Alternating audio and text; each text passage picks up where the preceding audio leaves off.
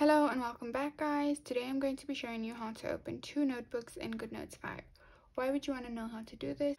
Well, maybe you're summarizing notes from one document to another in GoodNotes 5 and you'd like to know how to open both notebooks in GoodNotes 5, so I'll be showing you how to do that today.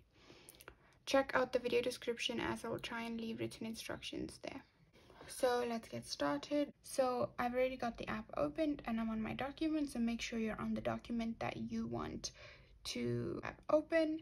And yeah, so to be able to open two notebooks in GoodNotes 5, what you're going to do is on the current document that's open, on the tab of the current document that is open, so mine is over here, you're going to see there's a little icon in the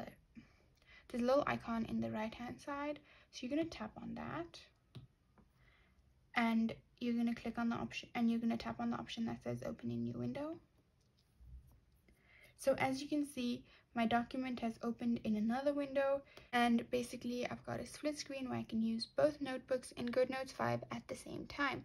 So yeah, that's basically it. If you wanted to know how to open two notebooks in GoodNotes 5, this is the easiest way I know how, and if you know of another way, then leave a comment below and make sure to subscribe for more videos.